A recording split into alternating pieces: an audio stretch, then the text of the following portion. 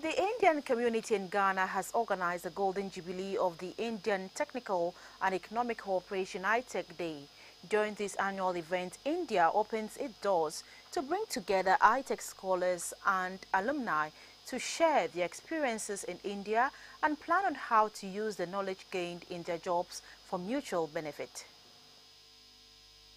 The ITEC program was introduced in the 1960s to strengthen the human resource of developing and underdeveloped countries.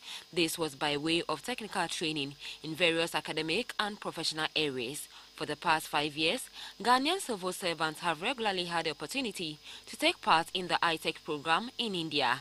More than 1,500 Ghanaians have benefited so far in areas including renewable energy, water resources management, and rural development. Ghanaians and Indians alike shared knowledge about the latest technology regarding their jobs to improve on their output in their various professionals.